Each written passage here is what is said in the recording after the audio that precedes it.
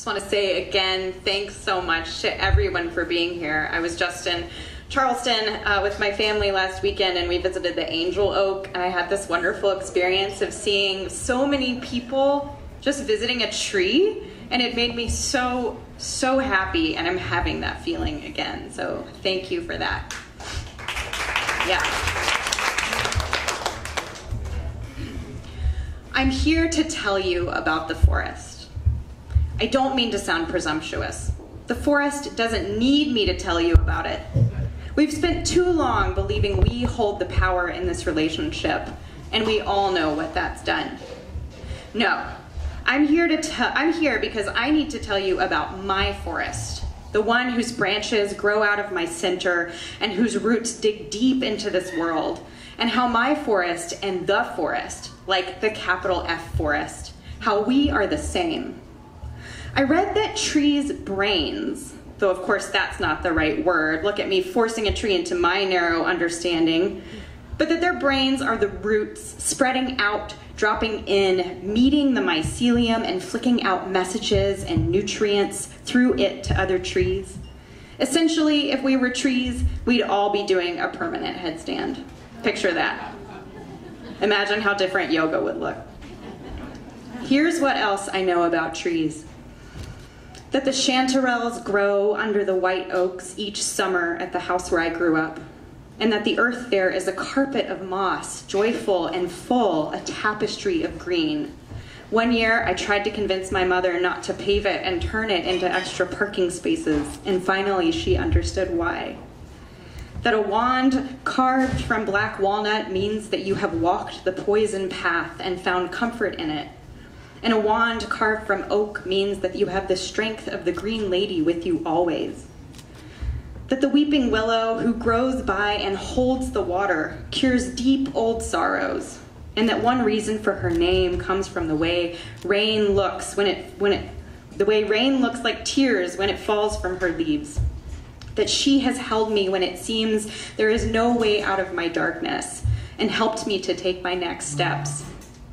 That each year a wood thrush nests in the woods behind my house, and every morning and evening while it's here, I am the lucky recipient of its gifts.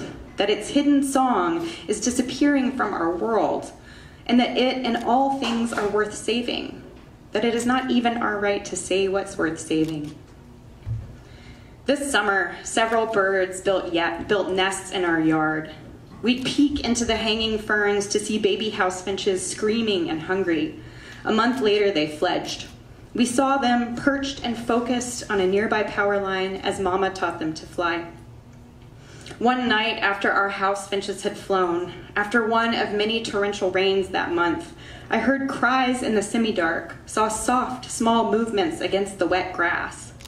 A sparrow's nest with 4 hatchlings had been obliterated by the storm, sending the inhabitants toppling from their precarious position in the bush by our kitchen window. They were mewling things, and their parents swooped by horrified as I contemplated what to do. Several internet searches later, I placed the babies carefully in a homemade nest tucked into a small cardboard box filled with dried yarrow and a soft hand towel. I had to leave it on the ground. It was too unwieldy for the bush, and I didn't want to take them too far away. I just didn't want them to die. For the next few days, the parents flew by the window, and 1 or 2 of the chicks would raise their tiny heads. Then one morning, after a night of hearing the coyotes sing up in the dark hills, they were gone. They were still too young to fly. How much of the forest is still nature red of tooth and claw, and how much is now our fault? I felt the loss and my own responsibility in it. A few days later, I watched a mama bear with 2 broken hind legs try to cross the interstate, her cubs peering expectantly from the side of the road. People had stopped their cars, pulling off onto the shoulder. To do what? I wasn't that brave, had no idea how I would do anything but fall apart if I pulled over. The next week, I was in the hospital, hemorrhaging because my pregnancy was in the wrong place. Dust-colored pigeons sat outside my window, which looked out over the building, endless, itself a kind of terrible forest, filled with its own strange creatures.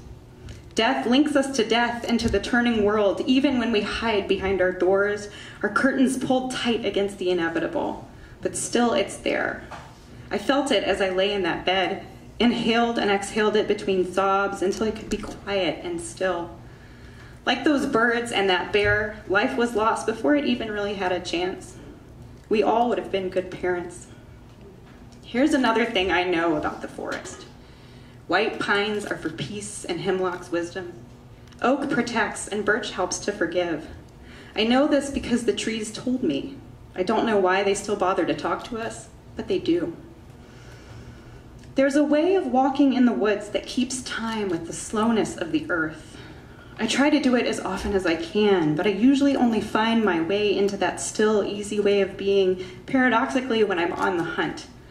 For new spring violets, for stinging nettle to take home and wilt so that it releases its gentle medicine, for the morels that pop up where the old lumber mill used to be. I have visions of creating a feast worthy of the fairy folk, where we'll all drink honeysuckle tea out of acorn tops in a blue-green forest grove, and the world won't be the same when I step back into it.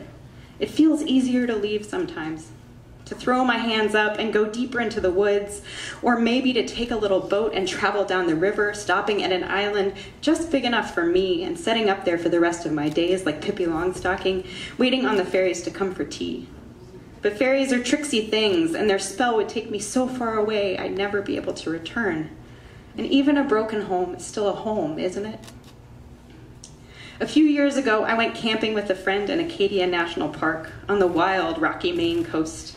We hiked all day, up what seemed to me to be a sheer cliff face as I hauled myself up, dragging myself across the iron rings and ropes that some far braver souls had placed there for people like us, drilling iron into a mountain for no other reason than to help us see the startling view from the pinnacle.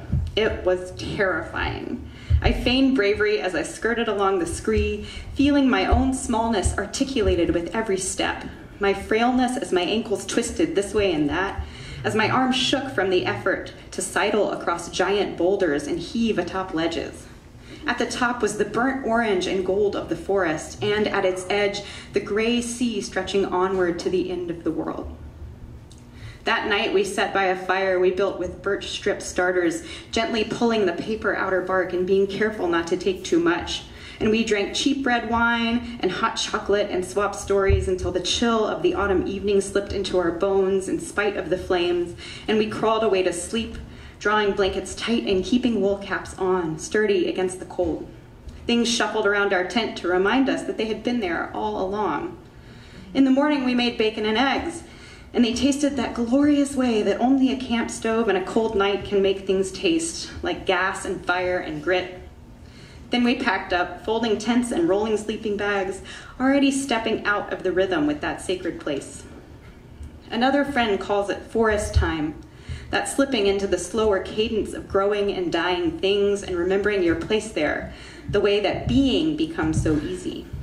As we shed our onion skin, a replanting takes place and we recognize ourselves in the darting shape of the buck, the buzz of flies, the black eye of the woodpecker as he glides by. Days in the forest stretch on, each new discovery, a salamander, brilliant orange and half hidden under a rock, a little village of inky cap mushrooms glistening black and silver in the morning dew, a spider's web the size of a face, usually spied after walking straight into it, the white bones of a deer washed clean by bugs and time, a caddisfly submerged and sparkling in a clear rivulet of water spilling down from the mountain, each one giving way to the next, creating the net of a world that holds us too. And if the days are spacious, the nights are even longer, filled with the whisperings of things to each other and to the velvet dark, a love song perpetually unfolding. There are no answers in this story, no paths forward. Grief takes us to strange places, and beauty does too. Once you step off of the trail, you're lost, but perhaps that's what we all need, to be lost. To find our way back to ourselves, and to discover there has never been a trail at all but the one we've made before this moment, and this moment, and this one. What song do you sing to the forest, and what does it sing back? Thank you.